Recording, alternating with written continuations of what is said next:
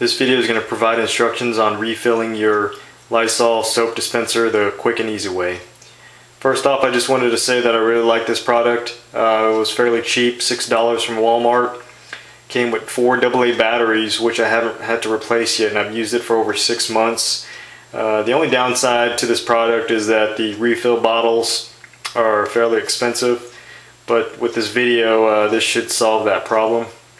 And with the method that I use to refill it, it's actually easier to refill this product than the manual pump type soap dispensers.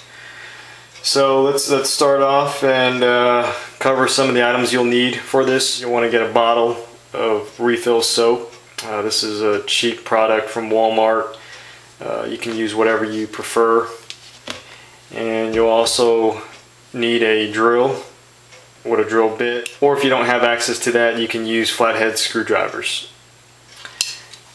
Now, the first thing you need to do is create 2 holes on the top of the refill bottle. The first hole, which is the larger one, is where you'll refill the soap, and the second hole right there is the vent hole, and I will explain that as we proceed with refilling. If you don't have a drill bit, this is the way you would create the holes on the top of the bottle.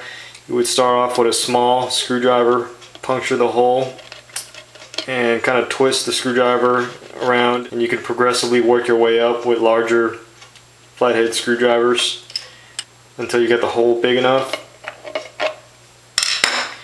And you may have some plastic shavings fall into the bottle, but what you can do is just rinse it out with water until you get everything out of there. And once you have these holes created, what you want to make sure is that the larger hole will fit the spout of the refill bottle. This right there, you want to make sure these two are about the same size, so you can fit that spout into the hole. And this is going to be the process you want to use. You're going to line these up, turn it over, squeeze,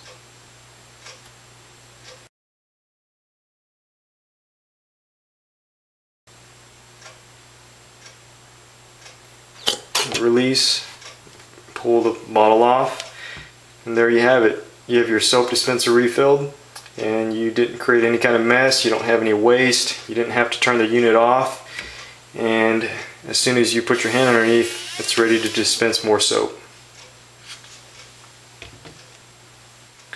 And if you want to seal up the hole in between refills, you can just take some tape and place it over the top, cover it up, put a little tab on there so you can take it off a little bit easier the next time around.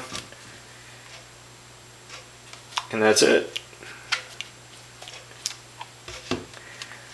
So if you don't feel like paying for the expensive Lysol refill bottles, this is going to be your solution here. This way you get to use whatever soap you like versus using the Lysol soap, which doesn't produce a very good lather when you're washing your hands. Hope you liked this video. I hope you found it helpful and useful, and thanks for watching.